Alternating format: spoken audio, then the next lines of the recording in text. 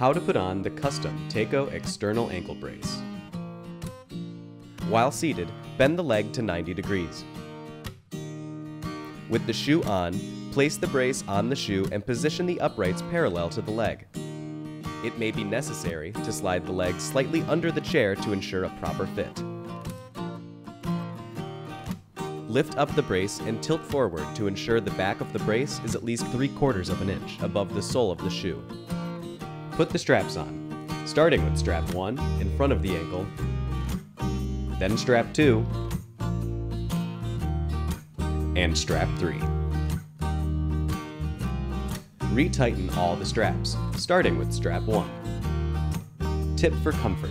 A barrier should be used between the skin and the uprights of the brace. A mid-calf length sock is recommended.